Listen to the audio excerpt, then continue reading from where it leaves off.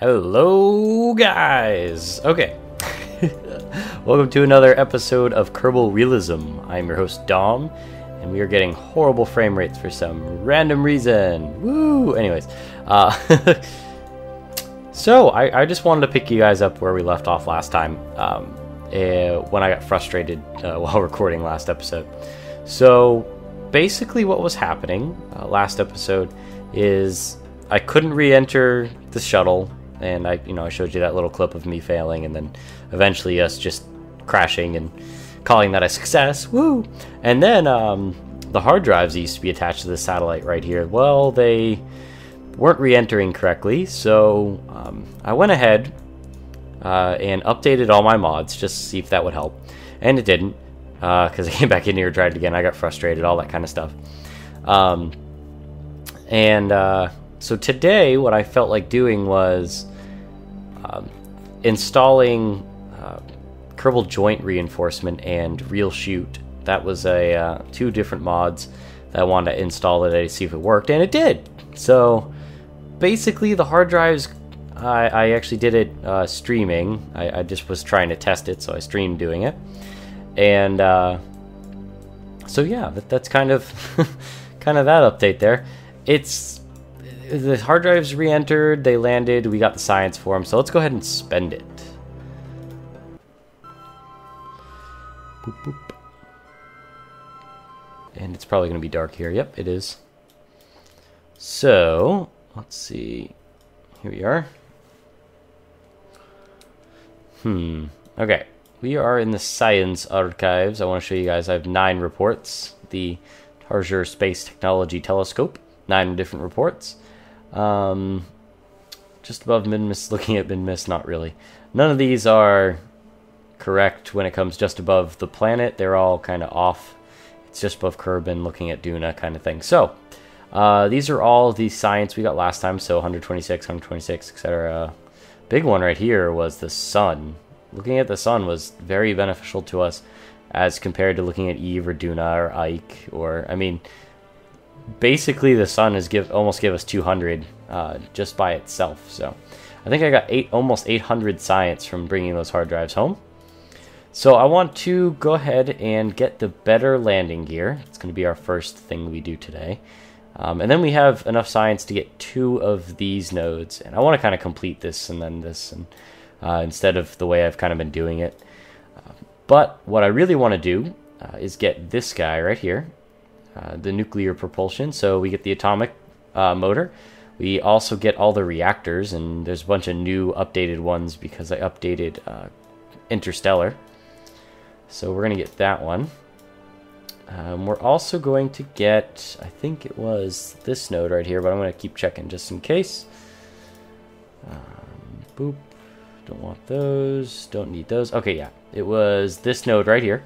So we're going to get this node because it has electric generators, which work off of thermal energy, which these produce thermal energy. So basically your input is some sort of fissionable material, and your output would be thermal energy that you can use through the rocket nozzles, which are right here.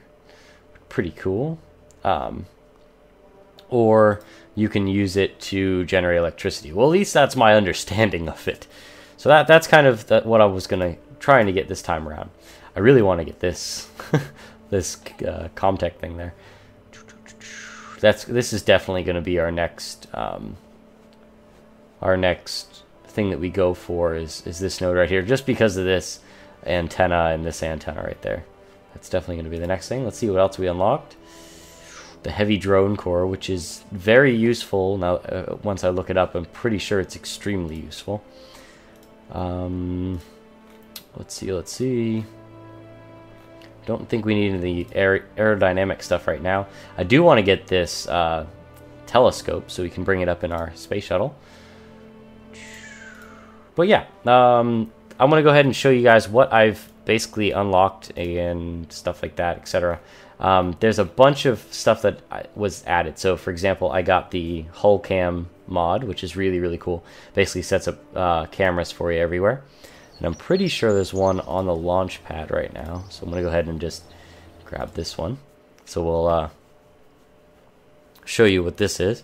Basically, it adds different camera views. So you could do like a whole in-vehicle mission and use only exclusively these cameras by kind of switching to them. Right now you can tell that this camera is off in the distance. It's actually over here. I kind of flew it over there and shined it towards this direction. I also put some motors and stuff on it, so I actually can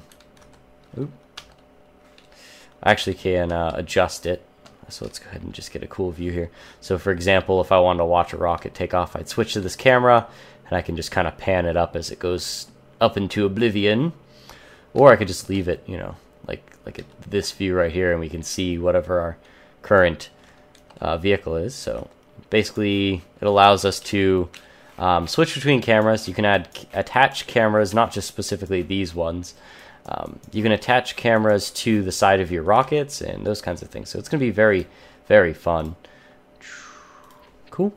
So the first thing that I want to do today, I'm going to show you the parts. Like I said, there's a couple of new things kind of floating around in this building right now. Let's turn that on so I can get rid of that. Okay, cool. There's a lot of new parts, and I am getting a lot of lag for some weird reason right now. My computer just updated, so I'm pretty sure it has to do something with it continuously updating itself. Control, I don't think we unlocked anything new or got new mods for it. Boop, boop. Structural, I'm not exactly sure either. I don't think so. Let's see. Aerodynamics, nope, I don't think so. Oh yeah, all these wheels. So these are going to be our new wheels we're going to be messing with really, really soon. Mostly because I want to make a working shuttle instead of one that kind of flops over and dies. That's the new plan. Put some of these heavy-duty landing gears on the thing. Oh yeah, here's all our booster cams. So this is let's go ahead and just zoom in here. Ooh. Here we go. So there'd be a camera, for example, there, and you can look up or you can look down, for example, and we can add those to the side of the rocket. I think that's going to be really, really fun for making like cinematics and stuff like that. It's going to be really cool. Nav cam, lightweight camera, perfect for piloting rovers and probes. Pretty cool. Science cam. I don't know what this does. Different cameras. So yeah, there's a few. Oh yeah, this is what I really wanted to get at. The new chute, the Real Chutes mod comes with a bunch of different chutes. So this, for example, has a drogue and a main chute in it. I'm pretty sure. This is just the main chute, as I can remember. Drogue/main chute. Cool. Yeah. So that's just kind of what I've been working on, is getting the mods to kind of work with each other so that I don't have random stuff problems. But I'm going to go ahead and design a couple things off camera, work on getting them to work more or less, and then I will be back with you guys then. And we're back. So I've done a little bit of building and testing, and you guys have seen this rocket before more or less, so we're just going to go ahead and explode it off the platform. Do not need to have that on. We're going to go ahead and just do a quick gravity turn. Oh boy, not too far. There we go. Okay, so this is, I wish it showed like the name of it. This is called the Mun Generator, and that's actually what is in this probe body here, or in this cowling, or whatever those things are called now. I totally forget. It's escaping me.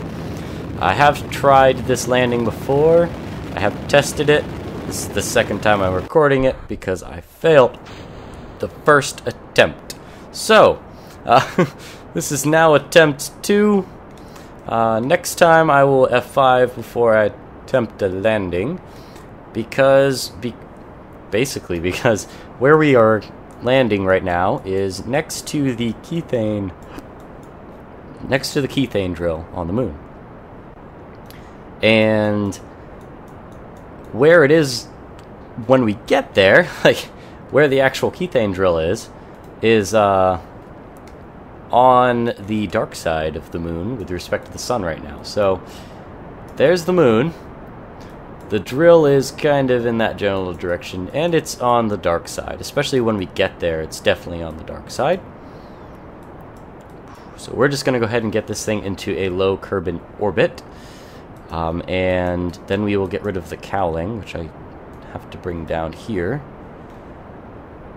Fairings, whatever this thing's called. Yeah, fairings. Boop.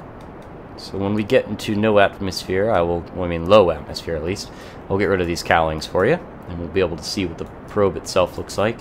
And then I'll do a little bit of editing magic, and we will be in an orbit around the moon. Just to make this episode a little bit shorter, because I don't really have too much time, and I already basically wasted all of my time recording it the first time around. And don't have very much time this time. Boop, boop, boop. Come on, orbit. Okay, anyways, get rid of the cowling here. I mean the fairings. Why do I keep on calling it cowling? Need to extend this thing. I didn't put it on a action group. Activate. There that goes. Cool. And our orbit is now rising, which is a good thing in most people's books. Awesome. Okay. So let's go ahead and get this thing into orbit here. We're going to extend the radiators. And on this, like I told you, it's the moon generator. On this specific platform, on this probe, you might want to call it, there is a small nuclear reactor, one of the fission reactors, with also with an electric generator attached to that. And its goal is to bring sustainable electric power to the dark side of the moon. Now, it's not always the dark side, but when we are looking at the moon, for example, wherever the Kerbal drill is, right now, that's tidally locked with us, and it needs to go all the way around us to Kerbal specifically to be able to get the sun. So I think a day on the moon is upwards of, I think let's see, 38 hours or something like that. So if you can imagine, take that in half, it's like 19 hours of darkness, approximately. Those are all approximate numbers, of course. Trying to circularize the orbit now, which I'm getting close to being done with. Okay, and just about done. That'll work. Okay, so it's relatively circular. We're going to do a node here, but I'm going to do that all off camera. So the top stage here, like I said, it's got a nuclear reactor in it. Has landing legs, of course. Has these cool little lights, which I put on an action group for the servos here, which is really cool. We can turn those on and off. So basically we now have a nice little set of spotlights on the moon. Also will help me to land, because I can face them downwards. Turn them on. And turn them off and put them back, and maybe we can like shine them into the distance, those kinds of things. It's just a little feature I felt like adding. There's RCS on there to help me land. I did need to add that for this specific iteration. And it's going to be landing independently and generating power for us. So I'm going to get us to a low moon orbit, and I will be back. Alright, welcome back. We are in a low moon orbit here, and yeah, like I just promised. So we got to get ourselves to the Mun drill. That'll work. That's a decent enough descent. Maybe just a little bit of that. That looks good. Set ourselves up a node. So, I was thinking while in between the recordings here, I don't think I really explained very much about why am I bringing electricity up and making a sustainable electricity for the Kerbal drill, and it isn't specifically for the Kerbal drill. It will help with the drill, a lot, but it isn't actually what the whole thing was designed for. It was designed to bring up plenty of resources, allow for us to make plenty of resources and for us to provide electricity while we're in the dark side of the moon here. And that's actually where we're going to be landing. And I've already tried this once and it did not go very well. So we're going to try it again. Okay. Boop, boop. Get rid of the vessel thing. Don't need this anymore. Don't need that bottom stage, basically. Let's go retrograde with respect to the surface here. Let's get rid of our node. Cool. So it looks like we're going to be flying right over it, and then I will be doing another burn here about. So I'm going to do this kind of fly by ear here. Do this, and do one of these. Good. Whew. Yeah, it gets a little bit antsy at the end of this. I get a little bit worried, I think is the word I'm looking for. Get a little bit worried about missing the target for, you know, no good reason, really. And what I'll end up doing is, what I did last time is more, I actually basically turned the thing on its side and it exploded when it hit the ground and stuff. So we got plenty of fuel. The only thing that's bad per se is that we turn that up. There we go. Don't go to the node anymore. We don't need the node. We are going a little bit higher than it, so we're going to do this. Yeah, so the only thing bad is I really, really want to get relatively close to the target here. And that's kind of the goal. Let's burn this off. Boop. Okay. I'm trying to get as close as I can using the map view, which really isn't too much of an advantage. There's our drill. So I want to land this thing right next to the drill so we can use it for number one, kethane production, which is definitely going to be our a big thing for us. Let's go this direction. Moving our stuff around just a little bit here. Okay. Trying to get this thing right on track so we can land right on our target. Don't need any more throttle. Kind of actually killed it a little bit. And let's go ahead and waste some more fuel. Cool.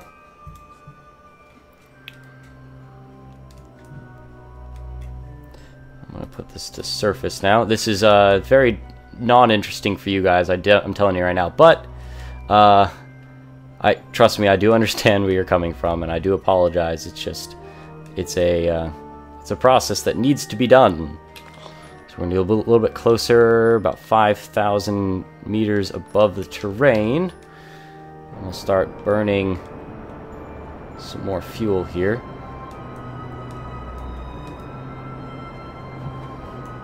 Cool.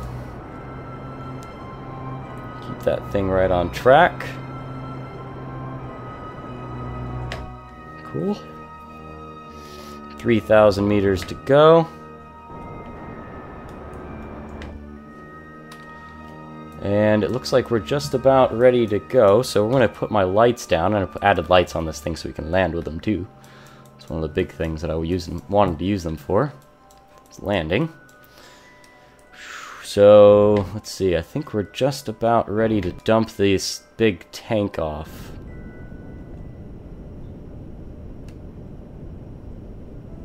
Just about ready. When we get to about 2,000 meters, we'll dump it off.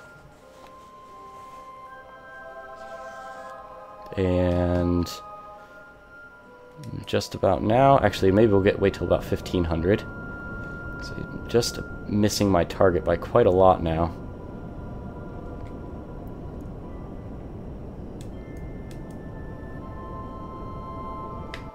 Okay. And there we go. Now we'll lose our bottom half there. There goes the tank. Let's open up the landing gear here. Cool. And we're going to turn on our RCS so we have better control, because I don't have an SAS module on this. Bloop. We're going to get down to about 1,000 meters and make adjustments.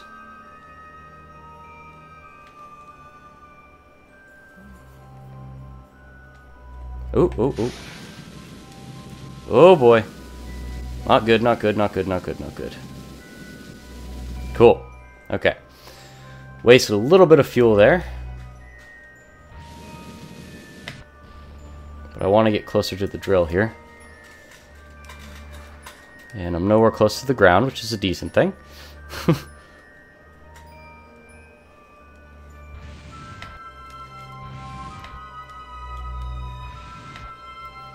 500 meters above the ground now, kind of skimming along the surface here. Our horizontal speed is just about a meter per second, 2 meters per second kind of thing. So we'll kill that off relatively quickly. We can kill that off relatively quickly. Ooh, ooh, oh, I think I overshot. I think I might overshot. I think I might overshot. Our target is over there. Okay. Let's get ourselves kind of landing-esque, or at least ready to land. Kill our horizontal speed here.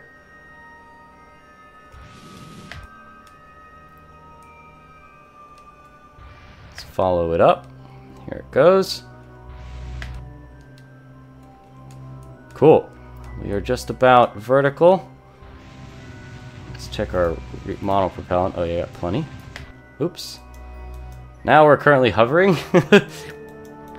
Didn't mean to do that. A little bit of a waste of resources, but can't be that bad.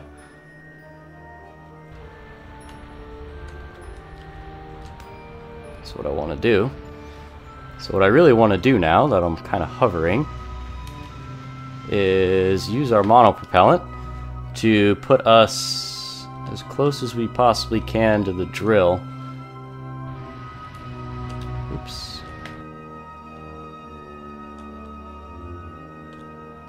One of the reasons why I brought this all.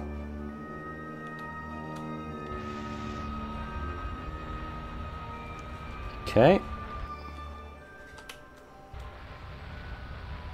And just about touchdown. Touched down. Sweet! Oh, don't. There we are. Look at that. We just about hit it right on the nose. That's awesome. So we're going to put this up. This is so cool. I like these spotlights. These are pretty cool. So yeah, we officially landed next to our Kethane drill. Very, very close, truthfully. We'll be able to share resources with it. Let's turn off our monopropellant now. Share resources with it. We'll be able to... I'm going to actually make some adjustments. I might move this a little bit further away. We're going to be able to basically give it as much electric charge as we would ever need. This thing runs quite well, truthfully. And yeah, so we'll be able to bring a manned crew here in future episodes. We only have 6 days until our Duna transfer window is coming up. That's because we're actually going to have to do a whole episode dedicated to probing that thing. We're going to send as many things up as we possibly can and do atmospheric things and oh wow, multiple impactors and stuff like that. That's going to be very, very interesting. But for now, thank you guys for watching, and I will see you next time.